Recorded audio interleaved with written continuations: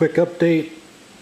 We're a couple days into Hurricane Florence, which was very gracious of her to basically skirt down underneath us and not impact us pretty much. We just got some rain.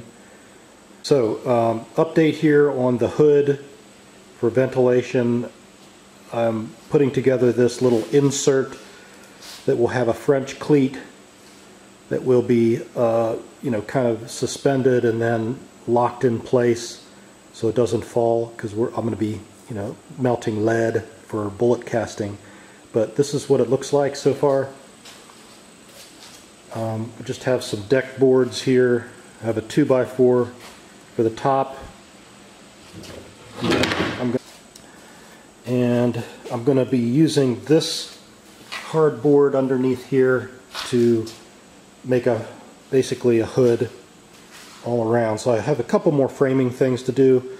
Like I think I want to put a piece across here, just maybe not. It's getting kind of heavy. I don't want it to be that heavy, but it's going to go right in the middle there, and we'll get you updated.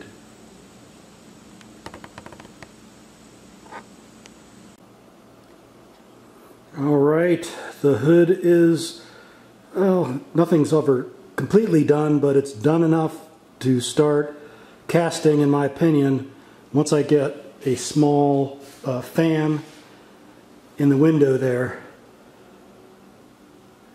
But it really turned out great. It took a little longer for the hood than I thought it would.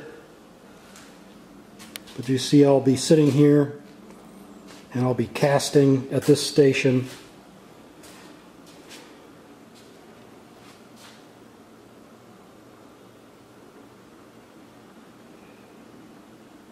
Fumes will go, well, the idea anyway is that all the fumes will go up into that hood and out. Alright, so I'm going to start putting together the presses and everything, and then once I do that and get everything set up, that'll be the last episode, if you will, of this reloading and casting bench series.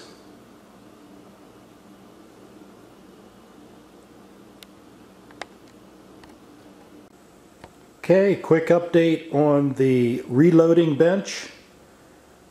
We have everything staged, ready to do the final install, which I'll do later on this afternoon. We have a very cheap fan that I got from the Big W store.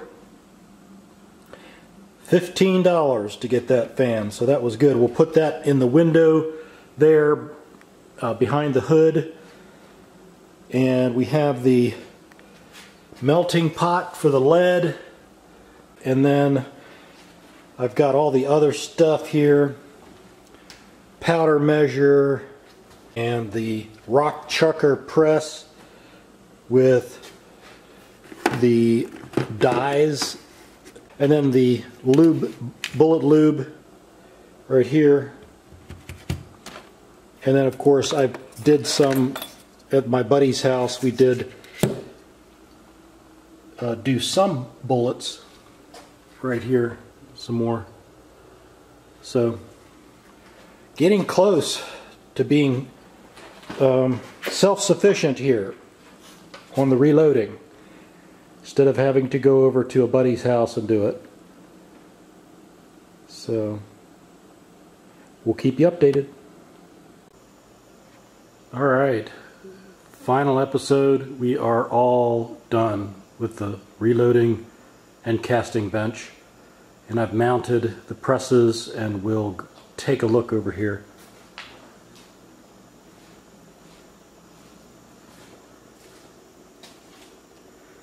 On the left is the bullet lube press. On the middle is the rock chucker press, deprimer also. And then we have the powder measure station. We have a very precise little, on the bottom left, a digital scale and grains We have the old-fashioned RCBS scale right there as a backup, and then of course a RCBS powder measure. Alright, I'm very excited to finally be self-sufficient and really pleased with how this casting and reloading bench turned out. Thanks so much for watching, and please give me some comments. Tell me what you think. Signing off.